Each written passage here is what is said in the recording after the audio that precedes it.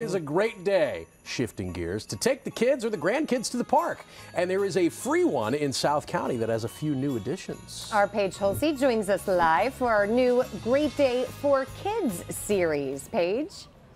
Ooh. Speaking of kids, look at this little kid. How precious is this sweet girl?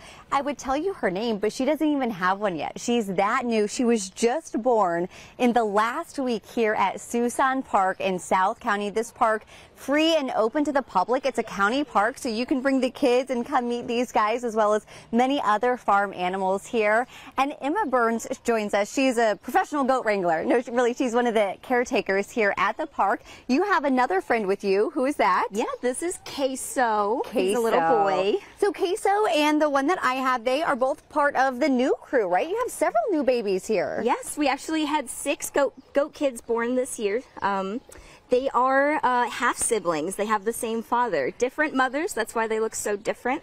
And they do have different ear styles as well. Speaking of that, I just learned something new. Tell me about the different breeds that you have here and how you can identify them. We have 3 different breeds here at Suson of goats.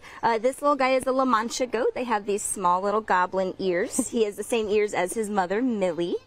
Now, this little baby has these longer, floppy ears. She has similar ears to her mother, Cher. Cher is a Nubian goat. And then we also have Nigerian dwarf goats that have those sideways airplane ears. Sure. And you, kids, anyone can come interact with the goats or the other animals, right? Tell us about what you have to offer as far as that goes. Yeah, so we have tons of animals here at Suson for people to come and meet up close and feed and pet and handle.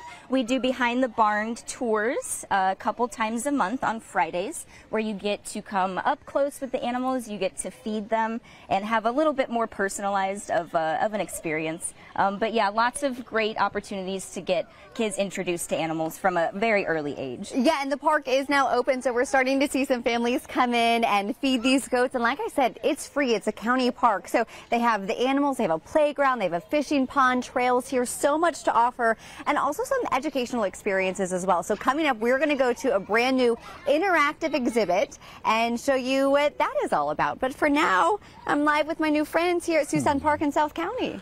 Too fun. Thank you, Paige. I love it. All the cuteness meters back in the control room just broke. They just exploded. We'll check in with you again in a little bit. In the